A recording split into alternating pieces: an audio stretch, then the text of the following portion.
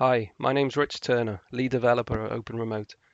This video today we're going to walk through the concept of white labeling your OpenRemote installation. For anyone that doesn't understand, that's the process of essentially adding your own styling, so your own logo, your own title, etc., to the base system. For this example today, we're going to use a fictional company based in Switzerland with the name of Geneva Grapes. We'll walk through adding logos, changing colors, and modifying the map, and also the center location as well of the map. All steps that we'll go through in this video you can follow along in our GitHub wiki pages. You'll also find links to the relevant parts of the wiki in the description below the video. And also, if you have any further questions, you can obviously put them on our forum. We'll be happy to help. So let's get started by following the Quickstart guide in the wiki. Prerequisite here is that you'll need Docker Desktop installed. I already have it installed on this machine, so let's go ahead and start it. And while that's loading, we'll download the Docker Compose profile. Make sure you set the file extension to YAML if it doesn't default to that. Copy this Docker Compose command here. Next, open up a terminal and change directory to where you saved that Docker Compose profile, and let's paste that command and bring the stack up. You can also add the -d option to run in detached state. It's going to take a few minutes just to pull down the various images and start the stack. Once all services are started, you can then open up a browser tab and navigate to localhost. You probably need to accept the self-signed certificate the first time you visit, and then log in with username admin, password secret. And you should be presented with the OpenRemote Manager user interface with the various tabs available. So this is how the default system looks. So let's look at white labeling it and putting our own styling and branding on this. So let's stop the Docker Compose stack for now. And for this next part, we'll follow the custom deployment guide in the wiki.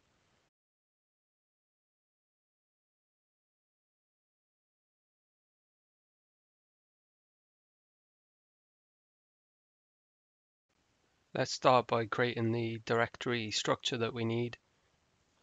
This directory is going to be volume mapped into the manager container, which will provide our customization.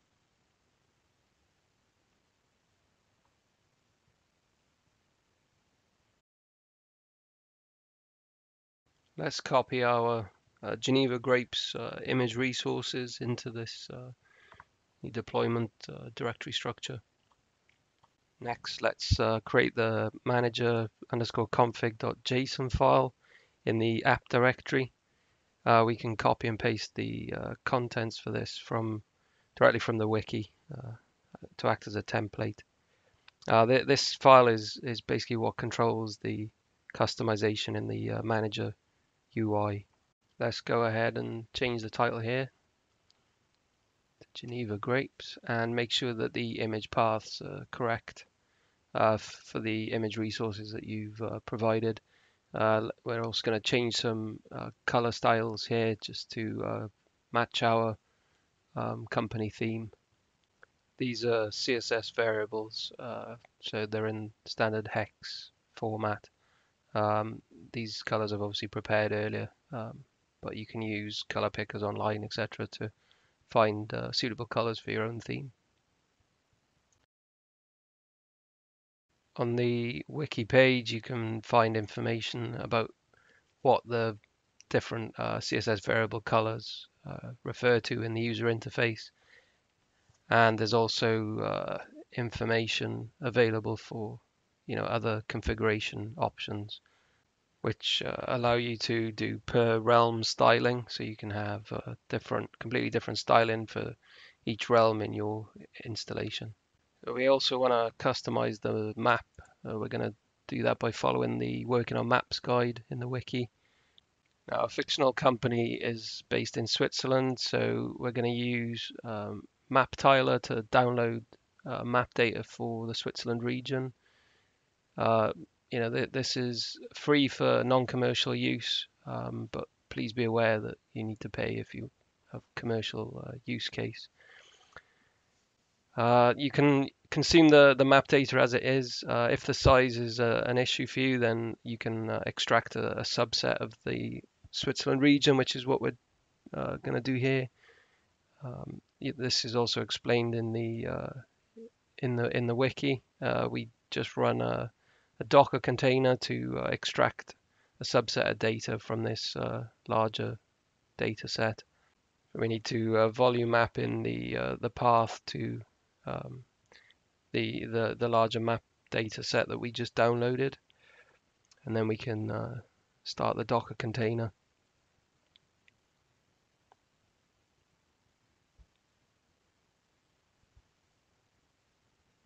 And next we're going to run this npm install command just to install the dependencies we need. The other bit of information we need is the bounds of the dataset that we'd like to extract, so we can get that from this useful online tool. We just want the Geneva region. You can size this to whatever you need, and just copy the bounds. Just keep them here for a second, and then we're going to run this command within our Docker container.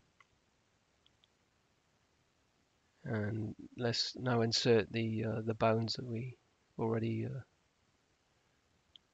found.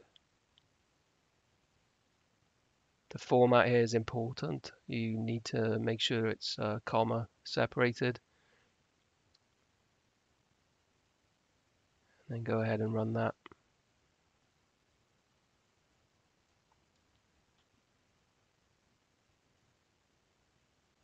When that finishes, you'll have a output.mb tiles file in your volume map directory. Go ahead and rename this map data.mb tiles, and then copy that to your custom deployment directory in the map directory. The last thing we need now is a map settings.json file. This customizes the rendering of the vector map data on the front end, and we're just going to download the default map settings JSON from the repository as a template. Let's open up this map settings JSON file in a text editor and change the bounds to the ones that we found earlier. Again, make a note that you need comma separated values. We can also change the center point of the map, and also the other map settings, including the initial zoom level, and if we want the max and min zoom levels available. So now we've finished with our customizations. The next thing to do is to start the stack with this custom deployment directory. So to do that, we're going to add a volume map to the Docker Compose profile that we downloaded earlier. You can copy and paste this from the wiki guide, add it to the manager service, making sure the indentations match. And the last thing to do is to exit from that Docker container we don't need anymore, and then we can start the Docker Compose profile. We'll give it a project name of OpenRemote.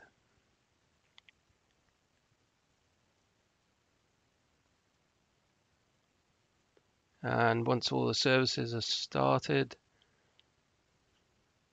we can go back to our browser. And when we reload localhost, we should see our own company styling has been applied.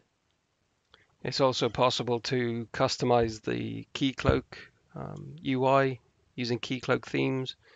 Please see the Keycloak website for dealing with that. Thank you very much for watching. And if you have any further questions, then obviously look at our website, get in touch on the forum. You can also refer to the wiki. Feel free to suggest any improvements that we can make or any other videos you'd like to see in the future.